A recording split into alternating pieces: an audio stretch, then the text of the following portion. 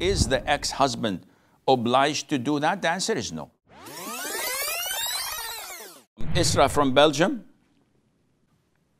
So my question is, a woman is divorced for the third time and she has a 10 months baby from him, and she's given the custody, and she doesn't have income because she's divorced. Now she has to go back to her parents.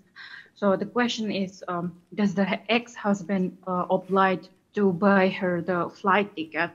And also, like, can you explain what is the rights of the divorced woman with the child? So the custody is with the woman or with the husband? With the woman. Okay, I will answer inshallah. From Belgium, she says, a woman was divorced for the last and third time. So who's obliged to buy her a ticket to go back home? Is the ex-husband obliged to do that? The answer is no.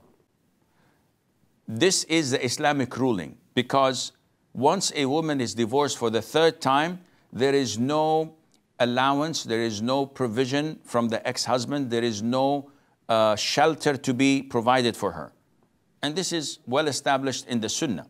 So the iddah period for the one who's divorced the first time or the second time is 3 monthly cycles.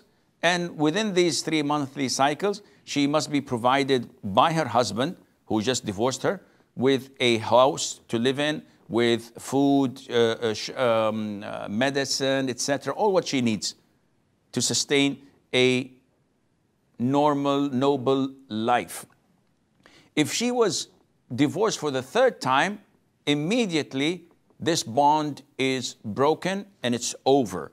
So he's not obliged to give her anything, nor to buy her the ticket, and Allah Azza wa Jal knows best. But if she wants to live somewhere else, if she wants to go to her country, and she has the right of custody,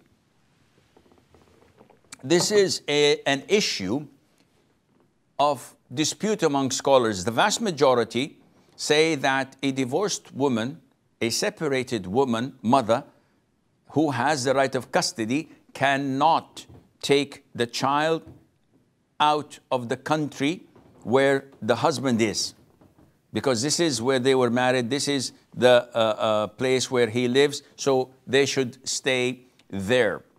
Some scholars say that this is not a fixed ruling. It depends on the husband, it depends on the woman, it depends on the welfare of the child. Maybe they live in Belgium and it's not a Muslim country, and she's going back to a Muslim country where the child would be raised as a Muslim and practice Islam freely, unlike some other countries. So this is judged case by case scenario and not a one size that fits all.